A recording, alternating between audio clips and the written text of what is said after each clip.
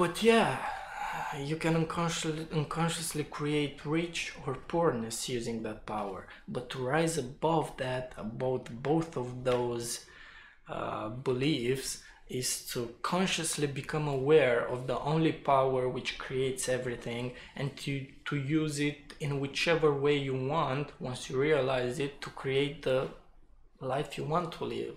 So this is CiprianG at the present and precise moment of 10:55 p.m. on the 20th February 2018, documenting step number 44 out of the book Steps to Knowledge, channeled by Marshall Vian Summers. So step 44, that was done today, and it is called I wish to know my strength. It's a 230 minutes practice periods, and yeah, it was done today. Interesting step. Let's see what I write. Let's see that shit. We recognize our own strength when we realize that our own life is created by ourselves, every detail of it. When we see that circumstances are of our own creation and we are the creators of those circumstances, when we see that circumstances are of our own creation and we, the creator of those circumstances, are greater than them, which is to realize that I and my Father are one, but my Father is greater than I. That's a Bible quote, I guess. I don't know the passage. I haven't read the Bible yet. I just know the most significant portions of it, I guess. But I do plan on reading it. That will come about soon. But what does that mean? So yeah, until you recognize that you indeed create your own life, you will be at the mercy of circumstances without knowing that you yourself created those circumstances by your imagination, by your beliefs, by what you chose to give attention to the ideas and, you know, things that you choose to focus upon. That's how you create your own life. But knowing that, coming into conscious awareness of that, even though you might still find yourself in a place where you are bound by you're not bound, but your physical reality, it's still being in a place of where you created it by your past beliefs. So, but you are now aware that you did create those and that you indeed create your own life. Knowing that gives you a lot of strength, because you are not at the mercy of circumstances anymore. You can decide the life which you want to live. So I and my Father are one, but my Father is greater than I. So in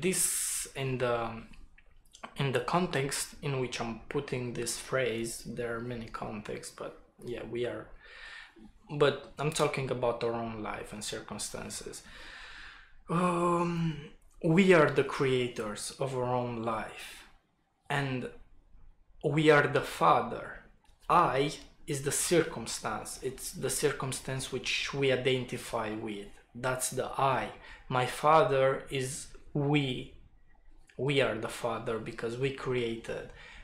The circumstances are one with us because we created it, but I, the Father, are greater than those circumstances. And a good analogy in this case would be like the painter and his painting. Like the painting is one and is a part of the painter, but at the same time the painter, the creator of that painting is greater than the painting itself. And in the same way as God, our greater self, is greater than his creation, which we are the creation. many levels of in which you can apply this thing. That's what metaphors are, I guess, you know. But then I write, strength is not being rich, as strength is not being poor. Strength is to recognize the one power that creates richness as well as poorness. Is the realization of being one with that power and recognizing that you always were and always will be. The man that creates riches is as confused as the man who unconsciously creates poverty. To rise above both of those is to recognize the one power by which both are created and by which everything else was, is, and will be created. God damn, baby, that's so fucking deep.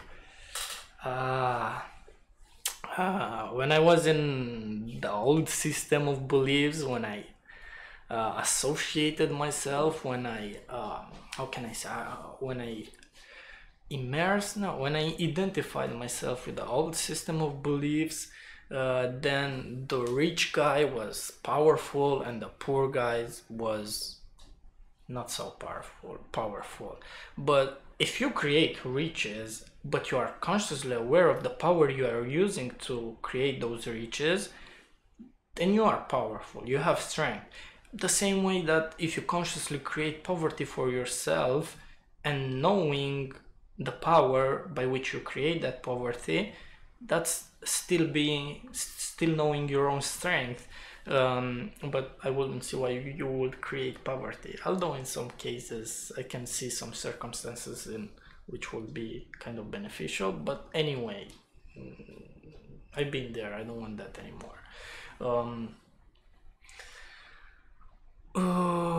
But yeah, you can unconsciously create rich or poorness using that power, but to rise above that, about both of those beliefs, is to consciously become aware of the only power which creates everything, and to use it in whichever way you want once you realize it, to create the life you want to live.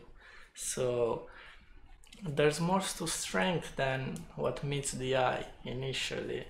But as we grow, as we evolve as individuals, we come into awareness of other meanings of strength. And I guess strength is what I just described. For myself, right now, at this level of growth, it might change, it might not, but for me, this is it now, baby. Step number 44, really interesting. I enjoy it thoroughly. Oh shit, that's a nice word. It's a fancy one. I've been using some fancy words this past few steps. I like it. Although I will try to keep them as rare as possible, because I want to make the videos as simple as possible.